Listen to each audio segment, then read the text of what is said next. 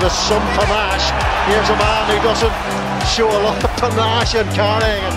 Now Coetzee. Marcel Coetzee. The damage he has caused to that line out.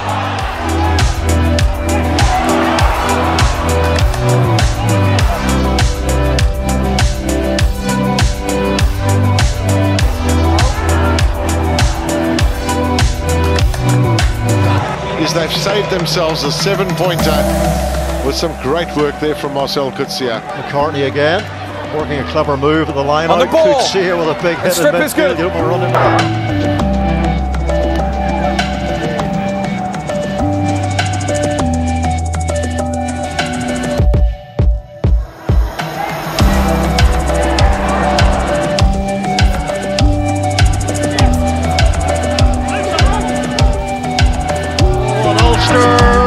got over the line this time. Coetzee in possession, squeezing with all his might and weight on that ball to get it down on the African turf.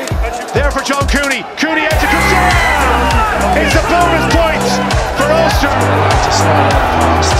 It's Coetzee, now he's got a little bit of space. Hume tries to work it into that open channel and Marcel Coetzee. Job for Ulster. Coetzee bounces off two, turns around, open country in front of him. Oh, wonderful hands. Poor one last time, Coetzee though. Look at that strong ball carrying.